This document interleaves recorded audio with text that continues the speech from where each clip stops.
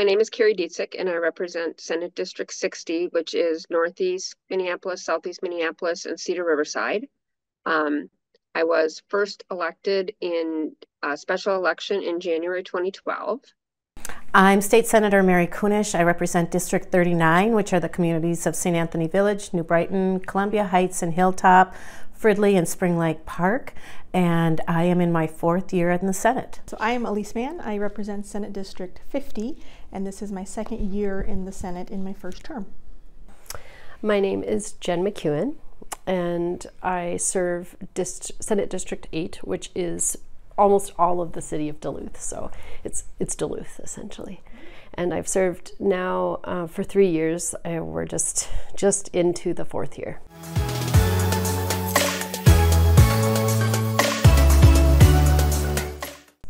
I ran for office because I was a teacher at the time and saw so many of the issues that affect our state are affecting our students and our teachers and the community. And I felt that after 25 years, I had a pretty good handle on what was going on in our communities, and wanted to be able to help with some of the decision making and funding opportunities so that all of our communities can really thrive. So I was never involved in politics, and I'm a physician, and I noticed day after day that my patients were not getting the care that they needed. So I would ask someone to go pick up their prescription, their inhaler, their insulin, whatever it was, and they would call me from the pharmacy and say, I can't afford it, insurance won't cover it. I would order scans, or I would order tests or physical therapy, and again, Dr. Mann, I can't do it, insurance won't cover it, I can't afford it. And so this was my day-to-day life, where I'm trying to help someone be the best that they can be as healthy as they can be, while working in a system that is preventing that from happening, right? Putting barriers upon barriers in front of patients. And I'm watching people suffer, and I'm watching people struggle every single day. And so I thought there has to be something else that I can do. And so I decided to run for office. The former Senator Miller had been there for a long time, and he was appointed to the Commissioner of Higher Ed. And so we all assumed that the House member was going to run for the Senate seat, and so didn't think nothing of it. And then when she said she wasn't going to run, I had a bunch of people call me to run, and I, first said no. And then one of my friends said, you've come up with creative ideas, you've been in and out of government and private sector for a number of years. You should take this opportunity because you can bring people together and get things done. And if you don't do this, then you can't bitch. So that kind of was like, okay, it kind of got me thinking. So then I, went down and filed, and then never looked back. Yeah. So I had been part of a group of community members in Duluth who had been working on clean water issues, and in particular sulfide mining, the threat of sulfide mining to our community up in Duluth and up in the Northland. And I actually had no interest in being in politics or elected office, and was busy practicing law as an attorney. I was doing disability law at that time. And but out of that work with community members, it became very apparent that my predecessor wasn't very responsive. It was the week before we had to let the local Democratic Party leadership know if anybody was going to challenge him for the endorsement, for the DFL endorsement. And I don't know, everything just came together that week, where I talked to people who might be potential people who would be on a campaign team, and they were ready to go and wanting to do it. And so I jumped on in, and then the rest is the last 3 years. It was kind of amazing. I wasn't expecting it to be as successful as it was, honestly. I thought it would be a harder fight than it was, but I won resoundingly.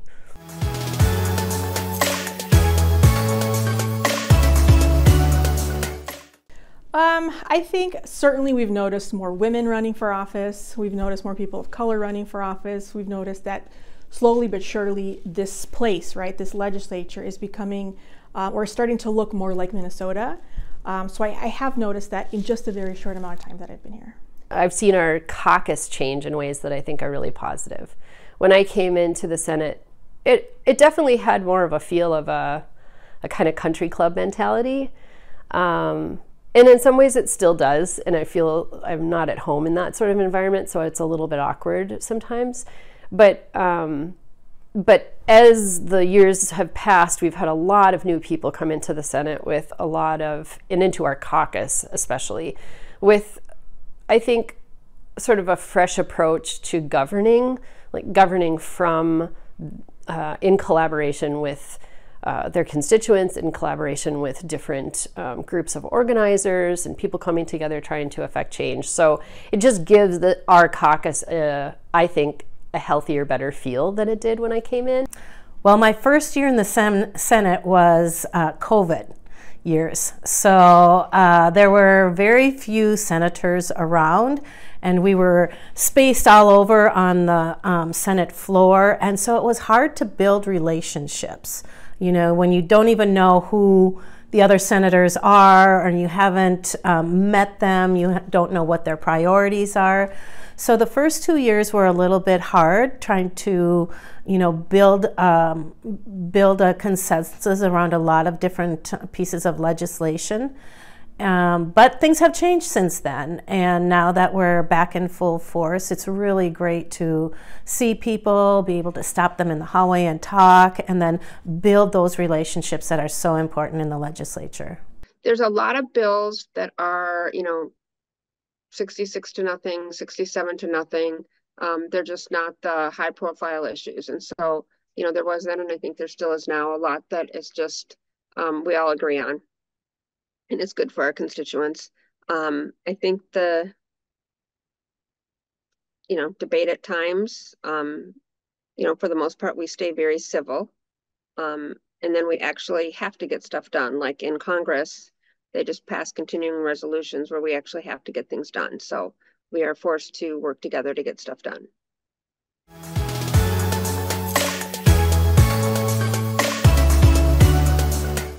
Mm-hmm. In general, I think that Minnesota has become more polarized and kind of dig their heels in on certain issues, and usually they're very local issues. And I would like to see that, you know, become more of an opportunity for us to get to know each other and say, I feel this way because of where I live and the situations that we're in, and I'm hoping that we all will listen to that. For women issues, I think we have moved the stone way ahead of where we started. We have codified reproductive rights. We have more investments in economic development for women. We have more legislation that protect women and children and families against violence, especially domestic violence. You know, I've been in Minnesota since 1988. I came here as an immigrant. I didn't know how to speak English. And I felt like back then my story was very unique, right? Me and my brother were the only English learner kids in school. Maybe there was one more, but our story was very much, we were the immigrant kids. Now I feel like we are a state of immigrants. Minnesota has evolved immensely in that way. And I think it's amazing, right? It's incredible to know that my class was, I think we had one Asian child in the class and everybody else was white. My kids' class is majority kids of color. So I think as far as the world changing and Minnesota changing with it, we are doing that. We are changing, we are looking like the rest of the world, and I think that's amazing. We are learning from each other. We're becoming richer because of that, right? And then as far as women's rights, I think we didn't have to fight in the past, right? We had some protections that were there as far as reproductive rights, certainly, and that was all of a sudden taken away from us, right? Where our rights, our kids' rights are less than our own. And so to see people stand up against that and fight for that has been amazing.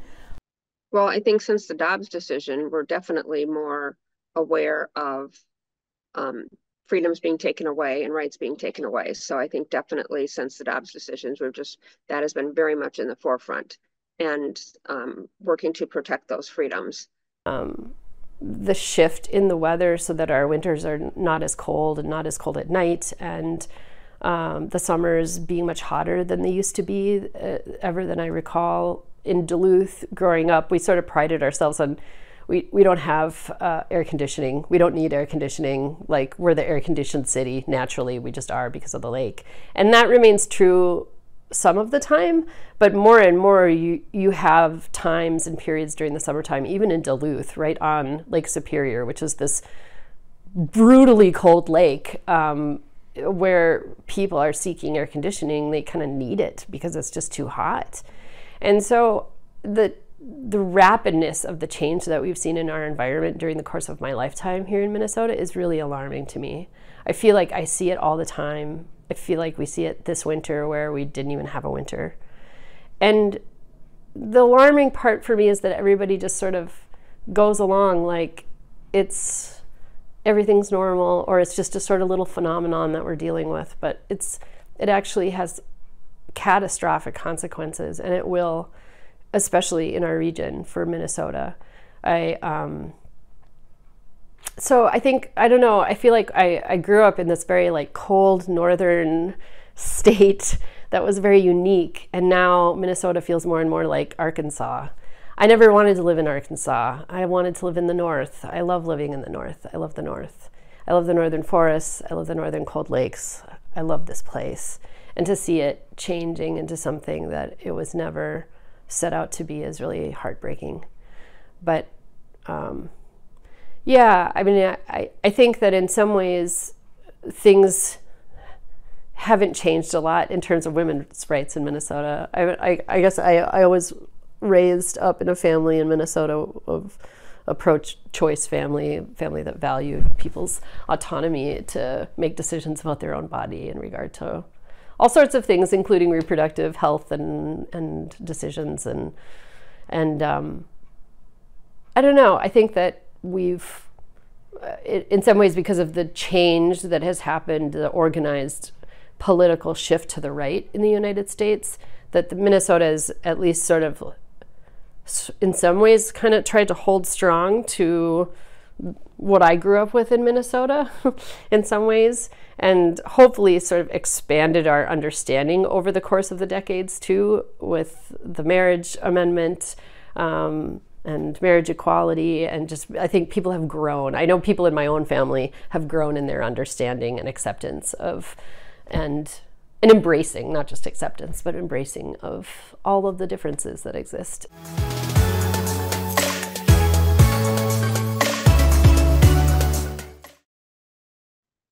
Oh, I probably have a few over that 10-year time period.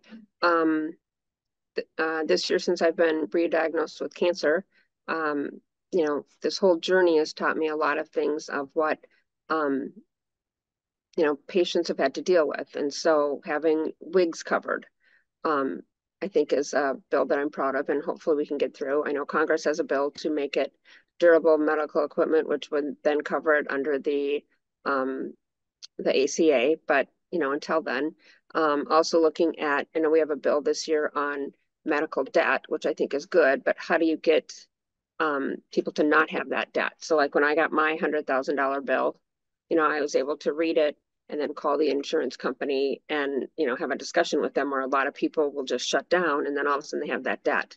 So trying to figure out how do we, you know, how do we help patients to be able to, you know, they have enough that they're dealing with, and how do we help them deal with, to make them less barriers for them to get the help and treatment that they need. My biggest accomplishment, of course, was our education finance bill last year. As the chair of education finance, I was thrilled to be able to have the responsibility and the opportunity to put dollars into the schools where we felt were going to be the best and have the best impact. And so that $5.5 billion bill that started with our very earliest learners, went all the way through adult ed and community ed, filling in those buckets that hadn't been touched in years, is really one of my biggest accomplishments, as well as the investment in libraries. And we're seeing positive effects from that already. And so that makes me extremely proud. One bill that I'm most proud of course, was to create the Office of the Missing and Murdered Indigenous Relatives that we've created. It's the first in the nation. And then be able to, again, find ways to support that office. So we've created a reward fund for folks to be able to share the information on those that have gone before us, but also created that license plate, that MMIR specialty license plate, so that not only is it being visual, those dollars will also go into that reward fund, and we'll continue the work to address those issues, the historic trauma in our Indigenous community. One of the biggest accomplishments was the Protect Reproductive Options Act last year.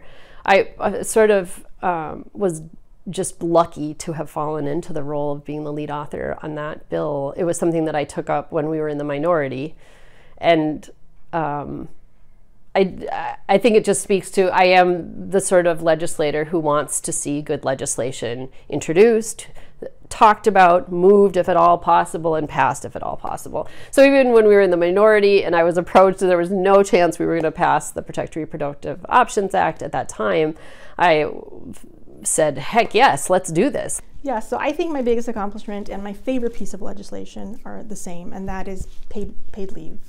You know, we are the only country in the world who believes that when you have a baby, you should get back to work within 2 weeks.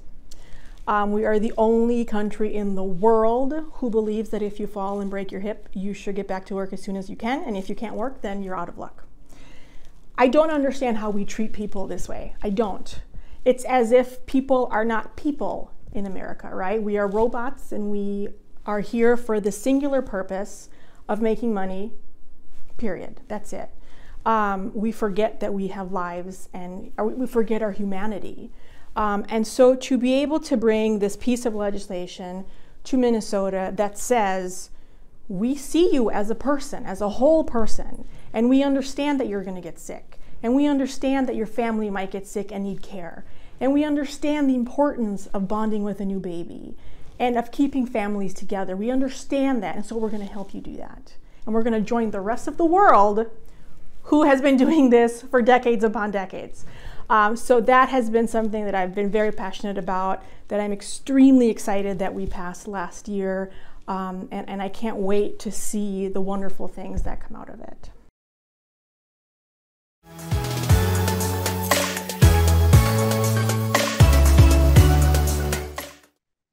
Oh, there were a lot of women that, you know, just said, put your head down and do your work. You know, you might get frustrated with people, but just keep your head down and do your work, and do your work for your constituents. And then, you know, everything else will fall in place. So listen to your constituents and stay in contact with them. You know, I guess I look to some of our seasoned legislators like Sandy Pappas and Ann Rest, Erin Murphy. I served with Erin Murphy in the House. These are women that have been doing this work for decades, absolute decades. But then we look at some of our newer members, and they're bringing in fresh ideas, and they're bringing in boots on the ground, grassroots issues in their own communities. So while I wouldn't say that there's one person, I look to our entire caucus as inspiration, because they reflect and they represent the diversity of our state. And that's really what we want to do, is look at that diversity and make sure that everybody's got the same opportunity to have a happy, healthy life. I think as far as inspiration, certainly every woman who's come before me, right? We have Rena Moran, we have Lori Helverson, we have Ruth Richardson, we have, she came at the same time as me, but we have Ann Rest and Sandy Pappas, who have been here and have been in this space, which is difficult. It's a difficult space for women. So these people that have been here and doing the work and making room so that the rest of us can come and be in this space, I think knowing how hard it is for me to be in this space, they are all huge inspirations to me. There have been people in the Senate who have been really, and many people, many colleagues who have been very kind and very helpful about helping me learn how things work here in the Senate and how to move bills. But I really have found a lot of my inspiration and help through my staff that I've had. Fabian Bean, who is the committee administrator for labor, does tremendous work here in the Senate and is just such a great friend and colleague. And also my team in Duluth. My first 2 years especially, I made a point to regularly meet with them, and I've been missing them. I think everybody's really busy right now doing lots of things, but just checking in with all of my friends and people in Duluth who are doing really important political work.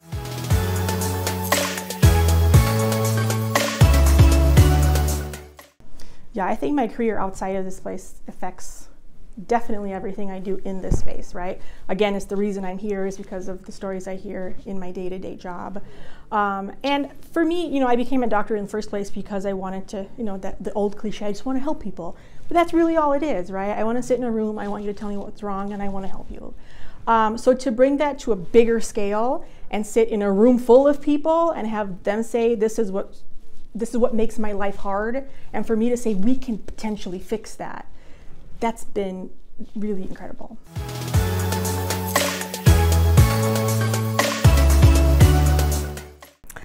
My biggest challenge has probably been time. We just don't have enough of it, even though we have these few months to get our work done. There's so many conversations to be had. There's so many places to visit in Minnesota to understand why the need is there. Just this morning, texting and talking and interviewing all at the same time.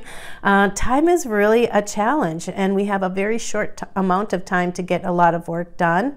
But it's exciting, it's exhilarating, and after you look at what we were able to do in, again, just a few short months last year, we have to make sure we're using our time in the best way, and I think we're doing a good job of it. And I offered a lot of bills over the years, and so I'd have to go back and look at them. But again, I think it's just staying in touch with your constituents and and being open and talking to people and not being afraid to call somebody up and talk to, the opposing side of a bill to find out, like,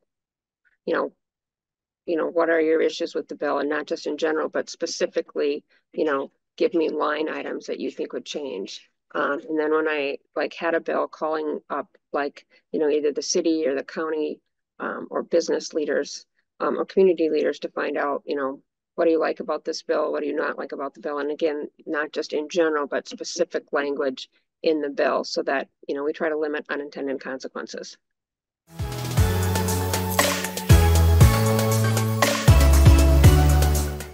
Go for it. Jump in. Talk to people, talk to your neighbors, show up at precinct caucus. If there's a candidate that you really want to support, go out there, learn the issues, door knock, talk to people. And then if you want to run, again, I think it's helpful to talk to your neighbors, learn the issues that are concerning to them, and go for it. If you're interested in getting involved in politics, I would say get to know your community and your community members really well. Understand the issues that are local, but then reach out to other legislators or other political folks that you know around Minnesota to understand what are the struggles that are different than yours. Because when you become a legislator, you are representing all of Minnesota as well as your own community. For anyone who wants to get into politics, I say do it, because if this is something you really want to do, it's because you're seeing a deficit somewhere that you want to fix. And the more people from the more backgrounds we can get, from more lived experience that we can get into this space, the better our policies will be, the better our laws will be to encompass everyone. So I encourage everyone to run. Yeah, I would encourage people to sort of look inward and think about the reasons why they're wanting to do that. and then also connects with people in their community who are already doing some of the things toward making the changes that they think that they'd like to see.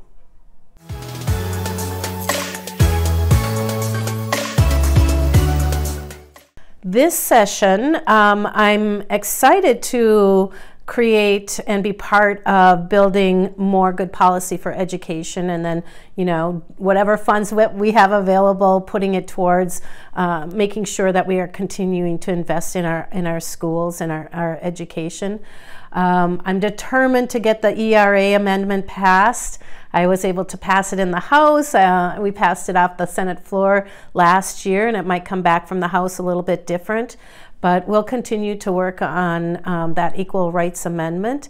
And then just looking at how I can improve the life in my own district, maybe with some bonding bills and some of the other issues that we have going on in the environment.